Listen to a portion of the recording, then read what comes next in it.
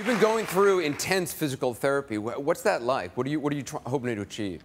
You know, I go to therapy 5 days a week for 4 hours a day. I'm kind of a case study now. Ever since I do these, it's called an EMG test when they have a bunch of stems hooked up to muscles, trying to see if there's any contractions in there.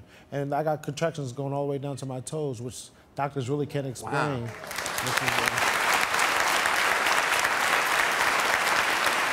So when they saw something like that happening, you know, they immediately increased my therapy up. And as you saw in the video, I walk on that treadmill for about an hour a day. I work on my sitting balance for another half hour.